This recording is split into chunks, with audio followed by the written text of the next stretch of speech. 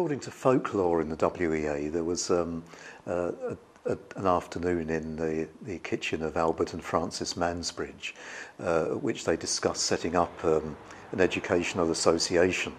And in order to get it off the ground, Frances lent Albert 2 and 6pence out of her housekeeping to do, I suppose, the initial postage costs. The reality was that there'd been a lot more preparation behind that.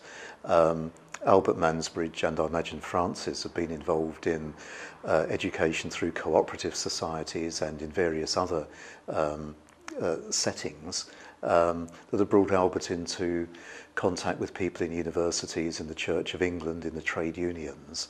And he had the idea that if you could bring together people who were operating in their own separate corners, they would find they had a lot in common around their aims for working class education, or at least breaking down the barriers to that access to education. The genius of Albert Mansbridge was he had those connections and a way of bringing people who might not otherwise have met into the same room where they could talk about the things they had in common. People's educational opportunities were so limited that unless you followed a self-help method of developing your own educational courses, weekend schools, all that kind of thing, then there was very little else you could get out of the established education system. Because the system was so biased towards people who were well off, and it tended to discard working class people at the age of 9, 10, 11, that sort of age range. North East was dependent on very heavy industries of coal, steel making, shipbuilding, that kind of thing. Had a lot of shop workers as well. Some occupations which I suppose we would now consider white collar, but by and large it was the miners, the shipyard workers, the steel workers who were the bulk of the population of the area. And they, as you say, had very, very hard lives, long working hours, very tough, physically demanding jobs. Not a lot of outlets for things to do in their leisure times. A lot of the outlets were around drinking. Sport was a big preoccupation then, as it is now, of course. Betting was quite a major way in which people spent their leisure. But many of those people wanted something more out of life than simply those ways of spending their leisure time. They also wanted to do something that would improve working conditions in terms of reducing working hours, improving safety, pay, just generally the status of working people in the area. They wanted to do something about improving their housing conditions and educational opportunities for their children as well. And so you found among those populations movements, the Independent Labour Party, the trade unions, particularly the cooperative societies, who had sprung up from within those communities and were about fashioning different ways of doing things, solving some social problems and making a better world. And it's really in that milieu that you find the people who began to think about the WEA as one of the vehicles which they might use to achieve some of their aims. But it wasn't easy. The WEA in the North East lagged behind the association in other similar parts of the country. So by 1910, when the WEA was finally formed in the North East, that was a bit late compared with Yorkshire, the Midlands, the North West and some other parts of the country. And one of the reasons for that was that there had been an explosion of interest in adult education, particularly in the mining communities, in the 1880s. Thousands of miners had gone to adult education lectures and classes. But what they'd found was that the kind of education that was on offer was a view of economics, particularly, that suited the employers. And the education was used, or the view of economics promoted through that adult learning, was used to justify things like wage cuts during periods of trade depression.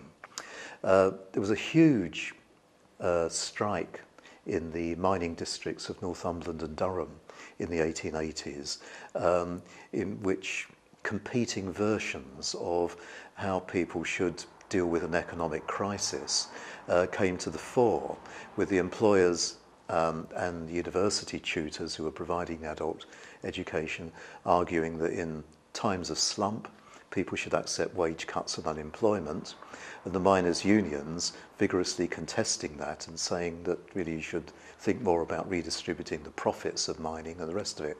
It's uncannily similar to the kind of economic debates that are going on 100 years later with the international economic crisis.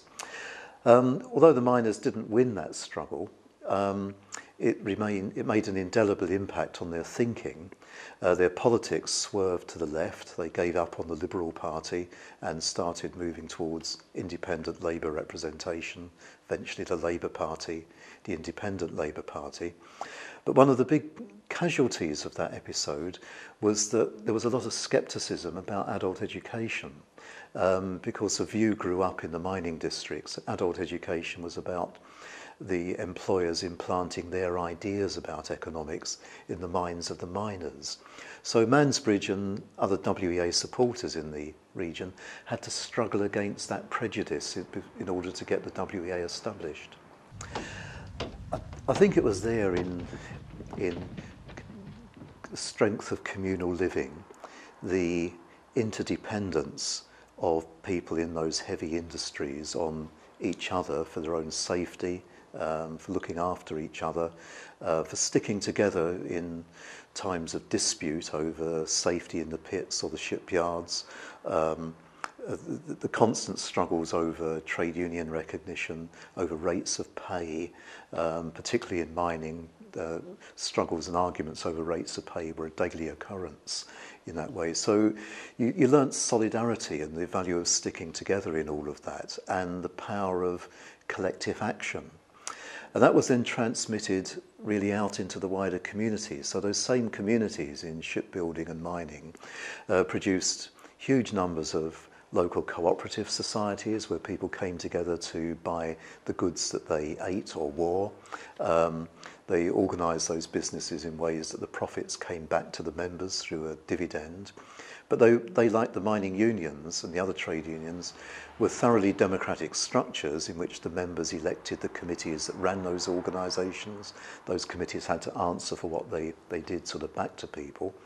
But in participating in those organisations, people became very confident and knowledgeable about really how to run organisations and learnt things about themselves and their own abilities that perhaps they wouldn't otherwise have picked up or been encouraged to pick up by many of the employers. And there's a vast hinterland beyond that in terms of things like the Methodist churches that people set up in their communities, mutual improvement societies, adult schools which were kind of semi-religious but had an educational dimension to them, and a whole range of social clubs and activities. Friendly society is another one, sort of in a sense a homespun social security system that people came together to organise themselves in a voluntary and democratic way. And it's important to note, I think, within that women also play quite a big part. Although women didn't have a big presence in employment in the northeast in the late 19th and early 20th centuries, that really came, I think, more with the First World War and afterwards. Women were very active in the cooperative societies and in all sorts of other mutual support organisations. The northeast during the 19th century had the largest number of female burial societies than any other part of the country. And this was women saving to have a proper funeral for themselves and their families, but they organised that themselves. The original name was something like the Association for the Promotion of Education Among Working Men. Well, one of Mansbridge's allies was the Women's Cooperative Guild, which was the largest working class women's organisation in the country and a link into the cooperative movement. And they very firmly told him and the others that they needed something that was less gender specific, as we would say now. So Mansbridge and others in the association very soon changed the name to the Workers' Educational Association to it was a statement in a way of opening up the association to women as well as men. And when they were coming into existence as a WEA, it was also in a period which had revolutionary and very militant characteristics within the industrial arena. Edwardian Britain is presented through various soporific TV documentaries like Downton Abbey and Upstairs, Downstairs and all of that sort of nonsense. But Edwardian England was in some respects on the verge of revolution. There is an argument that it was only the First World War that prevented either a revolution or a civil war breaking out over major crises. The campaign for women's suffrage, which became increasingly militant, was one example. There were huge industrial strikes and trade union activities based on syndicalism, which was a claim for workers' control of industry, going beyond the struggle over wages. There were major industrial disputes in Dublin, Liverpool and elsewhere, which required the military to be sent into those areas to keep order. There was a gigantic crisis over Home Rule for Ireland, where it looked as though the part of the army would revolt against the then Liberal government with backing from the Tory politicians at the time who were in opposition over whether Ireland should be allowed home rule. So by the time you get to 1914 and the First World War breaks out, there's a background against which the WEA is operating, which is threatening to tear the country apart. The First World War has its own impact on the WEA. WEA was quite divided about the First World War. There were numbers of its members and supporters who didn't accept the case for war, thought it was a war of big powers over gold and raw materials and empires. Numbers of WEA people were pacifists, including the person who became the second district secretary in the northeast, Jack Trevenna. He went to prison for his pacifism during the First World War. There were others in WEA who felt, rather like R.H. Tawney, who was one of our major educational philosophers, who felt that the war was a war against racism and for democracy, and therefore had to be fought. But out of that war had to come a new social order. So WEA had to manage that division quite carefully within its ranks, which it succeeded in doing, so that when Britain moved towards the end of the First World War in 1917, 1918, the WEA was pretty much to the forefront in terms of advocating educational reform. It wanted the state to become much more supportive of adult education, and it wanted schools to be opened up much more widely to children in terms of a higher school leaving age, a much broader curriculum for children within the schools. So that movement helped to contribute to new legislation at the end of the First World War and afterwards, which achieved its aim in part, but not entirely, because the world then lurched into one of its periodic economic crises and slumps, and that meant huge government cuts in education spending, and again a fairly sort of bitter industrial and social environment through the 1920s and into the 1930s, in which the WEA grew. It had competitors. One of its competitors was a Marxist organisation, National Council of Labour Colleges, which had a more, I suppose, highly politicised approach to adult education, and competed with the WEA for financial support from the miners and the co-ops. The two organisations also coexisted, but there was a lot of sort of bitter rhetoric between the two of them over the interwar years. And there were big social changes in the interwar period. Many women, although they were forced out of employment at the end of the First World War, nevertheless had, I think, developed much more of an awareness of equality for women and women's rights, and that reflected itself through the WEA. So you find many more women becoming involved in the WEA in the interwar period. The WEA also starts to confront international crises, the rise of fascism, for example. Hugh Gateskill, who later became leader of the Labour Party, was a WEA tutor lecturing on the evils of fascism in Kent in the 1930s. But the other thing that WEA hung on to in that period was its involvement with working class communities. So here in the northeast in the 1930s, you find the WEA bending the restrictions of government funding regulations for adult education to make it possible for some of the miners and others in Ashington in Northumberland to become, well, eventually the famous Pitman painters. So they set up their art appreciation class, which then became a practical art class, and the rest, as they say, is history, all the way to Lee Hall's play about the Pitman painters.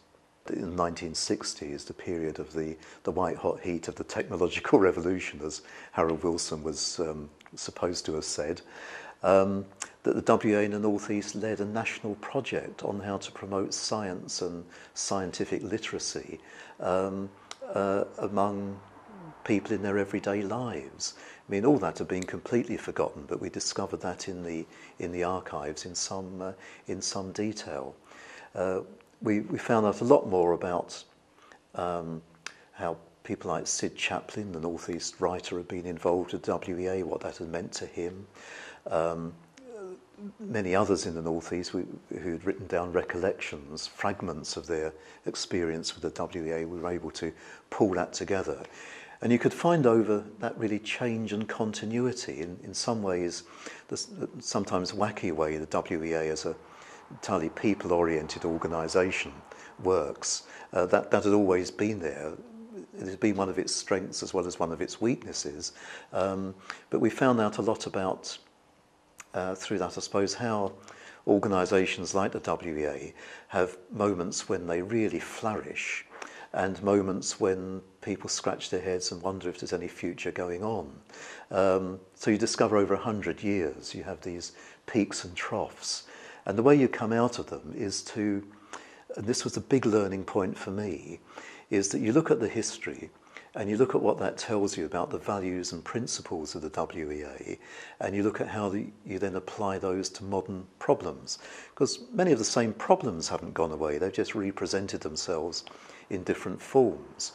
I mean, one of those forms, classically, is women's education, the access of women to education. And again, we have episodes in our history where the WEA has had to really get hold of its lapels and shake itself to think about, well, why are women finding it so difficult to access the things that we do or learning opportunities generally? And usually the WEA has responded to that very well.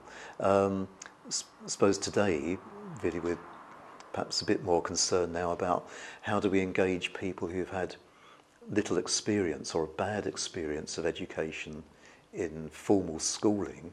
How do we get them back into education? Well, the same questions were being confronted and analysed right back at the beginning.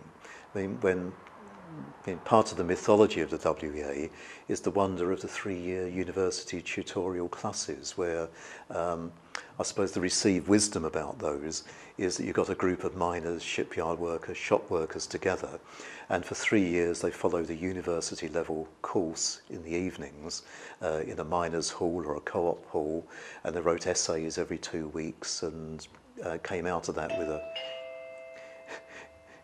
with a university standard of education. Well, many of them did, but buried away in the records is the fact that Tawney and others had also to teach people how to read and write, to deal with essays.